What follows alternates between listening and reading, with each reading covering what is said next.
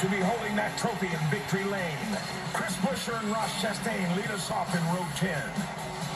Row 9, rookie Christopher Bell straps in for his first ever Daytona 500, while 2017 champion Kurt Busch knows how to win this race. Row 8 has Martin Truex Jr. still looking for his first Daytona 500 win, while fan favorite Matt DiBenedetto looks to flex his muscle over the field. Austin Dillon has won this race before, and Eric Jones has a fast car that may end up in victory lane. They both start in row 7. It's the Bubba and Cole show in row 6. You know these guys are going to have some fun today.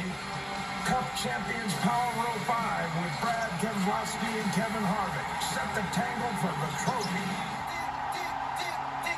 Ryan Newman and Mr. Race Anything, Anywhere, Any Day, Kyle Larson are sitting pretty in row 4.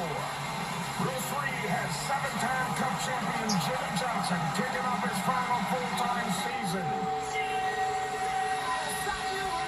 And Eric Almirola once led on the final lap of the 500.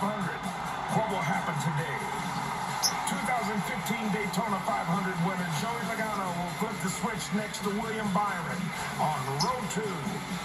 And then there were just 2. Here is your front row. Alex Bowman, the showman, ready to perform on the sport's biggest stage, which leaves our pole sitter.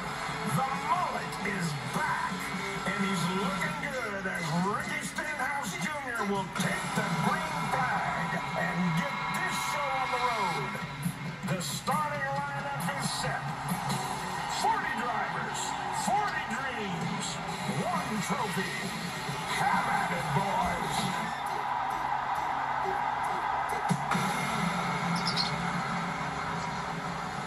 They're going 200 miles per hour once they get going. There's Kurt Busch, older brother of Kyle. Yeah, the Ganassi cars have not had single car speed, but I heard all those guys